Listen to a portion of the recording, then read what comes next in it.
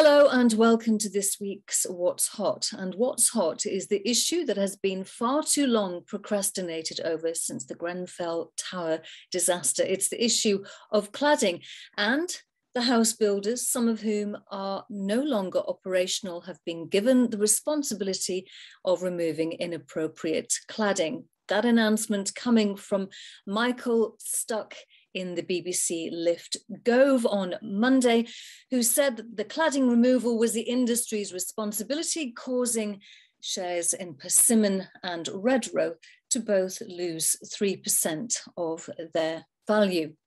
Now then, disruption is coming in another form. This after Justin Smith, the former head of Bloomberg Media, stepped down, announcing that he was going to set up his own media company aimed at graduates. Now, he started to fan the flames in March 2021 when he announced that the journalism industry must show more imagination, creativity, and urgency to battle back from the COVID-19 crisis. Now, at the time, I thought that was a very bland statement, but he's stopped saber rattling and he's now picked up the gauntlet and is doing something about it. He's doing something about it with his doppelganger surname namesake, because he and Ben Smith, the media columnist for the New York Times, are starting that company together. And I can see the headlines of the future now: Smith versus Smith. And what's this? Oh, look, he's at a drinks party. Seriously, I wish them well, but is this an investment opportunity at grassroots level?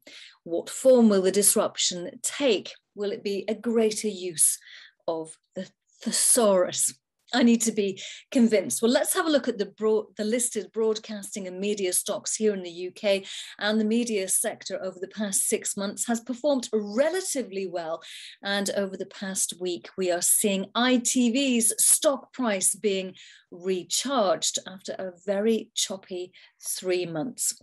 Well, the scheduled trading announcements come in like a big, thick duvet towards the end of the trading week, with updates from Dunelm, Tesco and Halford.